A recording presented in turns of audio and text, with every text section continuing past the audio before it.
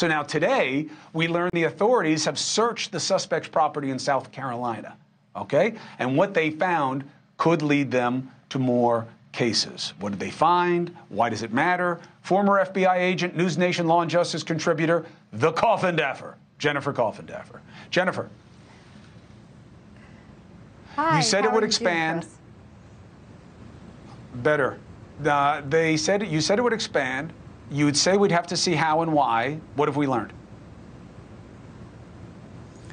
Well, we learn now what they're looking for in South Carolina. Now, many of these items you would expect, but some of these items you wouldn't. They're not boilerplate. Let me give you some examples.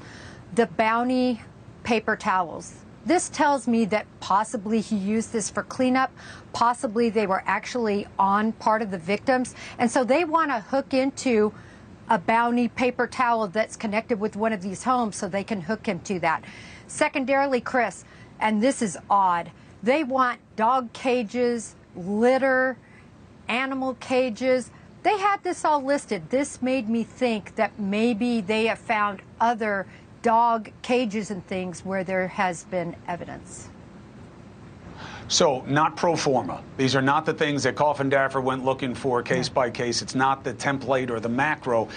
Distal ends of black leather goods, devices utilized to stamp letters onto leather goods. That's anything but random. Why would they want that?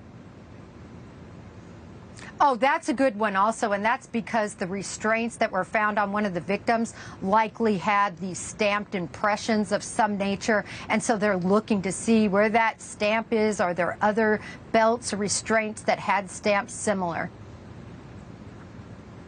Well, that's kind of spooky, isn't it? Doesn't it seem to suggest not that, are they just saying we want to see if there are more restraints, or that this guy had some kind of special brand or imprint that he was putting on the straps? How do you read it? Oh, I read it that he uses things for a very specific reason. Bounty paper towels. I mean, to tell you the truth, Bounty is the best. And that's what he was apparently using as a part of these crimes. The quicker picker-upper. These stamps could be on, that's right. The stamps could be on a very particular kind of restraint that he liked, or a particular kind of belt. And what if he personalized them, you know, with a special stamp? I've seen that before in a case. Huh. And so this all indicates to you that they know more than they have revealed, and they're looking in specific places for specific things. This doesn't sound the generic way we do all these cases. Correct. I mean, there were many items on there that are completely boilerplate. No matter what the case is, you're going to ask for those items. That's a given. But you're not going to ask in the specificity they have regarding these items we've just talked about. It's very unique. It's unique to this case, and they've tied it together with the victims. Now they're trying to tie it together back to one of these homes.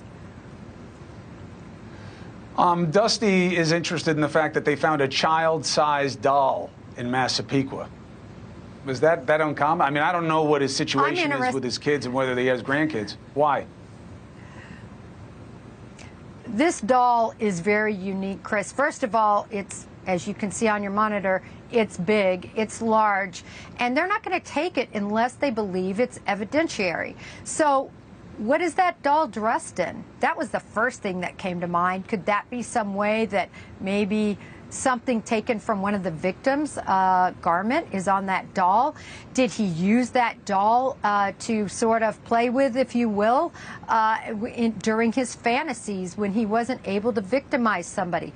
They're taking it for a very specific reason, and that doll is important.